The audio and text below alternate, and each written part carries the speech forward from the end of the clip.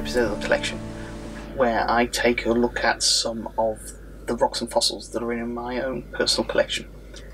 And today I'm doing what is a kind of a part 2 to the video that I released last week where I looked at Betton Dingle in Shropshire, and I'm going to take a closer look at the Trilobite, the fossil that I found there.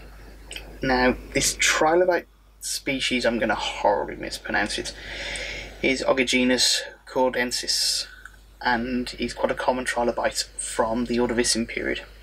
In the case of the Betton Dingle, it came from a formation called the Betton Shale, which is between 458 and 464 million years old. One thing I did do, besides cleaning up some of the moss and stuff that was on the fossil, is I did remove some of the mudstone that was here. You can see the slight change in the coloration there, and that did reveal a little bit more of the fossil. Sadly, we are missing a chunk that wasn't preserved, and we've only got the back end of the trilobite, roughly probably about half, 2/3 of the trilobite. Trilobites have 3 sections to them. The cephalon, which is the head, which sadly in this specimen is missing.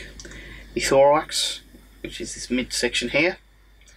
And the pygidium, which is the tail, which is this bit here. Trilobites actually get their name trilobite from 3 segments, and it's actually not from the front, middle, back, but actually from the sides. So you've got the left and the right pleurella, which are these 2 segments down here, and then the central segment, which is called the axial lobe, running down effectively the centre of the back of the animal. And these are actually quite nicely preserved in this specimen.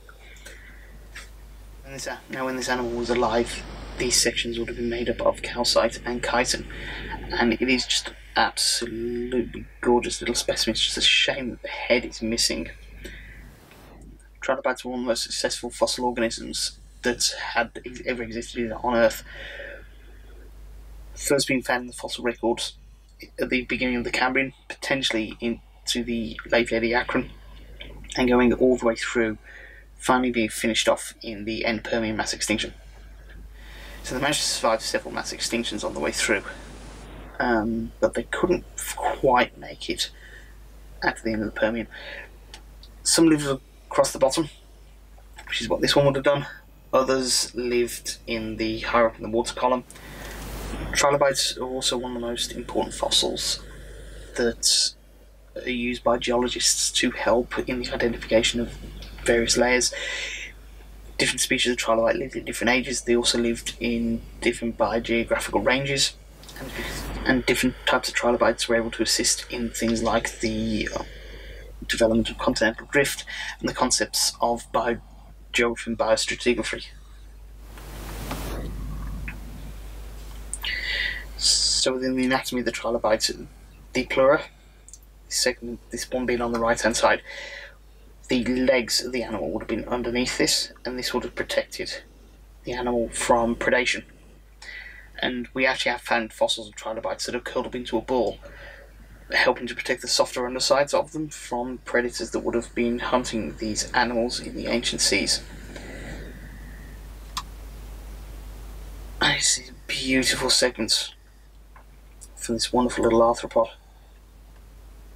It's a fantastic fossil. It's just one of my prized possessions within my collection, partly because it's a beautifully preserved 2/3, sadly, of a trilobite.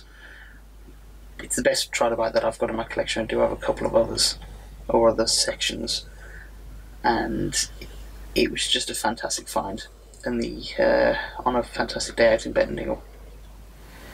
I'm not an expert on trilobites by any stretch of the imagination, so to help me identify this fossil, I did use the Natural History Museum in London's database and compared it to the images of some of the other ones that have been found. And that's it. That is my specimen of Ogyginus corndensis.